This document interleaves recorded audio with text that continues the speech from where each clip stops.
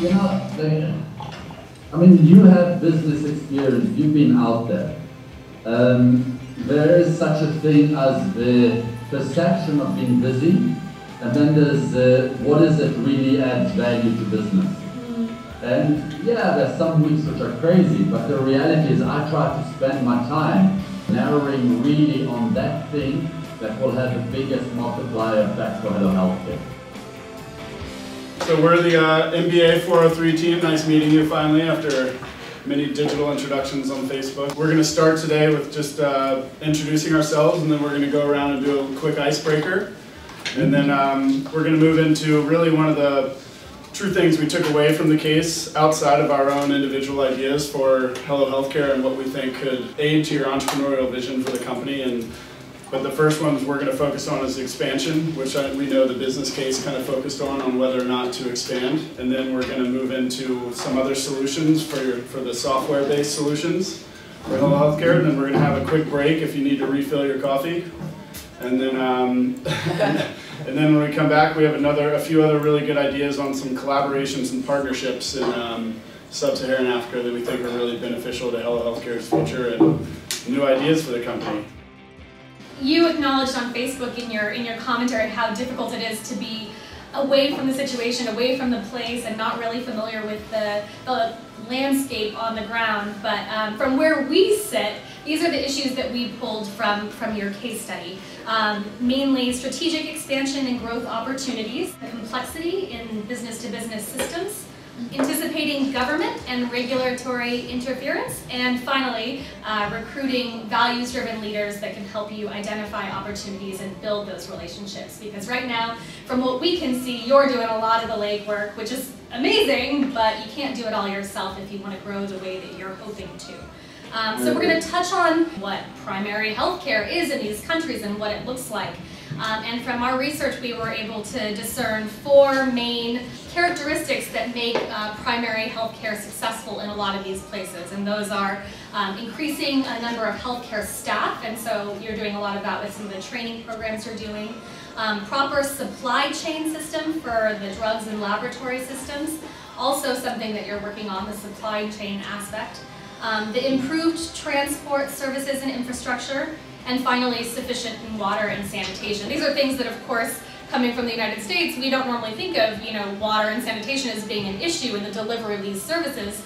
But of course, in some of the rural areas, it is a huge issue. Not that you're working on that, but of course, without that, a lot of what you're trying to do can't happen. So we started there, and then in our research, we came across that essentially the way to make a change in this industry would be to start collaborating and working with the different stakeholders in this industry, including NGOs, governments, all of that, and private businesses. And then organize service delivery, better service delivery, financing mechanisms, contracting between agencies, and then also from there empowering local communities and the actors within those communities that are making the changes happen on the ground. From there, we decided that we think, given what you're trying to do and the way that you're trying to do it at this point, that the best place to start doing all of this would be in Botswana. First, it's the logistical proximity to your South African headquarters. Secondly, the fact that Botswana has relatively well-developed national infrastructure from what our research has shown. There's also a presence of a large middle class and high per capita income. And finally, from what we could tell, it looks like there's a very strong government commitment to healthcare. And we came across, I don't know if you're familiar with the organization Health Hub. Health, as in the Health Hub. It's more of like a movement that the Botswanan government, federal government has passed. They've passed the Innovation Health Hub essentially to roll out a number of medical programs. I know Jessica can touch on a lot of them. Well, so it's an initiative by the Ministry of Health, and it's interesting because it's a commercial as well as a public health endeavor. They see the potential to make money and to build the economy through the healthcare industry. So it's an interesting take. It's a business take on health through the government. Their mission is to identify specific initiatives that will enable Botswana to transform delivery and become the regional center of excellence by stimulating multi-stakeholder participation.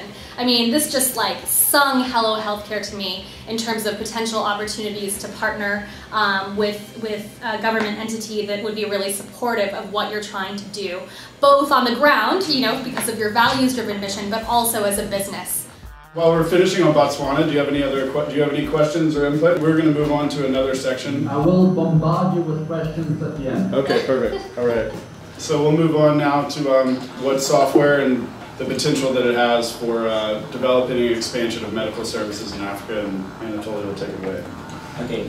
Well, we were looking at the importance of IT, and we thought, how do you manage to deal with so many countries that in Africa that you're already present or you're going to expand into? So we thought that the best solution is you need to go on cloud computing. I'm not sure whether you're using it or not. So the advantages of cloud computing is services like data mining and data analytics to predict the trends and what's going on in Africa. And then other things we found is cell phones could be a cheap way to source the data, and in combination with non-profit organizations like Utahidi and HealthMap. It is possible to use mobile phones, just a simple text message services automatically appear on the map, and you have real-time data, for example, births in Africa, plan, for example, vaccination to make sure that children do not die young. For you to partner these services will be, I think, a great idea, and it will help planning supplies of vaccines. These kind of services were great. For example, in Syria, you could see, you know, what's happening in those countries. You know, how many people die. The same things you can do. For example, with malaria, when the components, primary healthcare, you know, will be able to react more promptly to the outbreaks of the diseases. Yeah. Very good point. Very, very good point. And it fits into what I'll tell you towards the end. You actually mentioned that Africa, with their mobile phones, it's not what it is in Europe, and the problems could be with charging mobile phones. So we thought, for example, mobile phone charges can be distributed through clinics. You know, it's either handheld chargers or bicycle, attach these chargers to the bicycles. There is this guy called MICA in Kenya. He manufactures dynamos that attach to the bicycle, probably one of the most common means of transportation in Africa.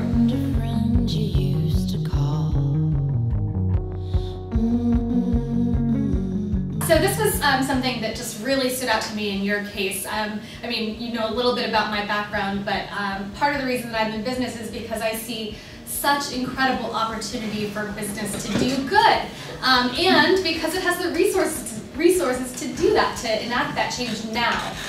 Working for nonprofits the vast majority of my life, I found that I spent the vast majority of my time raising money to spend the minority of my time doing the work that I actually wanted to do. And then I saw the impact that businesses could have on communities, even on a small local level. I really believe in the powers of collaboration and networks in cross-sector alliances. And so this was an issue that really stuck out for me as an amazing opportunity for you. Being a very people-centered, value-centered business, I know that you also acknowledge that this is a really important part of how you do business. And it's clear in the model, the cooperative model as well. On the next slide, I talk a little bit about collaboration and cross-sector partnerships in particular, because I wasn't able to see a place in your model that you're working much with NGOs. I know you do a little bit with government here and there just by the nature of your work, but I think it's a clear gap in the way that your business is doing business at this point. And the reason that it's important is because it fits with your mission. If your mission is to leave the world in a better state, you have to work with all the different stakeholders who are working on the same issues. And in Africa, clearly NGOs have a huge presence. when it comes to providing healthcare. From my research, I was able to discern that most single sector solutions will often fail, where these problems are so dynamic and so complex. Oftentimes having multi-sector approaches creates a more holistic solution to the problem. And so there are specific benefits that I would like to identify for why businesses should partner with NGOs. Some of the reasons are because it can create better employee motivation, loyalty, and productivity. So just focus on your own employees and knowing that they're value driven and they're doing really good work and they're actually creating a difference. The other reasons are strengthening stakeholder relationships, critical, giving a stronger license to operate, say with governments, knowing that you're working with all these different organizations who have a rapport, providing opportunities for positive brand differentiation, especially for businesses, like you said on Facebook. Collaborating is just hard. Working with people is hard. However, the product can be that much more rich with different ideas and different perspectives. Market development, so NGOs often have access on the ground to new markets, to leaders, to new products and services that are arising on the very local level because they're in it. And then finally, a better understanding of development issues from that perspective, from that sector's perspective, which can lead to organizational learning and system change, which is what we're doing. There are many different levels of engagement, and a lot of models that will work for one company won't work for another. And so I was trying to figure out how this could be done for your company. With one NGO, you might want to work on developing a product. With another, you might want to work on creating a solution. You might want to source something for an NGO that you can do so more cost effectively than can, say, another company. So different levels of engagement that have to fit the unique situation and the unique partnership between your company and that entity. Some partnerships are going to be short-term, some are going to be long-term. They are very temporal. Our observation that the strongest partnerships tend to be those that have arrived at an agreed and very explicit definition of what they need, what their purpose of their partnership is. So that has to be defined very clearly from the outset, so that both partners know or have an understanding of what they want from this agreement and how long it will last. We've identified a few local and national NGOs. We think these are going to be more effective for Hello Healthcare than, say, international NGOs, which are working on a larger scale, because these are the ones on the ground who are working with local leaders, not just people who are in an office in New York or something. This is a specific model of the types of partnerships between an NGO and business. And this is an amazing paper I found, but this is the business type, and this is what I think fits what you're trying to do. It's a model of collaborating and partnering with an NGO or government body, which helps you still retain your drive to make money. Not that you, as you acknowledge, that's not your sole drive, but in order to sustain yourself as a business, as opposed to a nonprofit, which you've chosen to pursue a cooperative business model, you need to make money. And this is a way that you can work with NGOs and provide the services they need and make money off of it and help them do the work that they're trying to do. But I've worked in the nonprofit sector, I've worked in the government sector, and I was frustrated by both. I felt like I was banging my head against a wall, against bureaucracies, and I see businesses being able to move without asking for permission, as you said.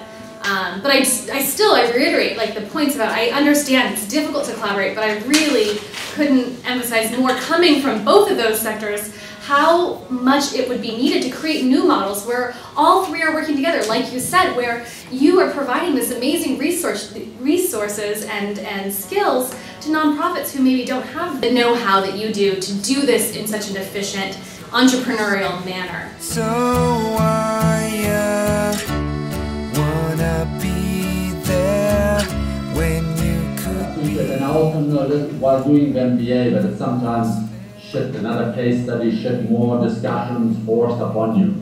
But know that this is not a case study like some of the other ones, which are, Microsoft or General Electric or something like that, which are, that whatever discussion or suggestions you make, it doesn't end up on anybody's table. This is a discussion about the company which is growing, about a little adventure which is literally happening as we speak. So So for that, I really appreciate your time and your input, and I will keep you very much updated. In fact, I just tweeted about you guys on Twitter.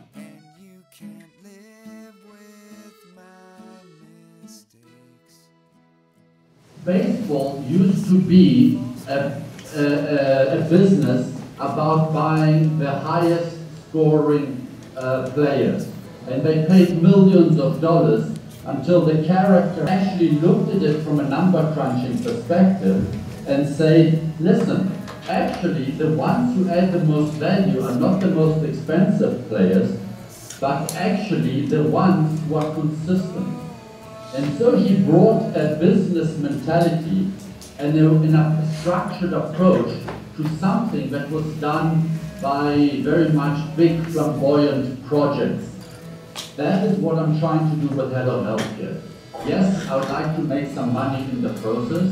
Yes, I want to become Africa's leading primary healthcare group. But if in the process I bring business thinking to a sector, namely primary healthcare, which never actually brought business thinking to the ground, to the delivery of healthcare. If I can do that, and suddenly people start copying it, and actually bringing healthcare services cheaper, better, more effectively, more efficiently, and it means that more and more people can now have access to healthcare, even if it's not great healthcare, but healthcare services. If my company, Hello Healthcare, 10 years from now has to shut down because there's so many competitors on the ground that are doing a great job, then I'm a happy person.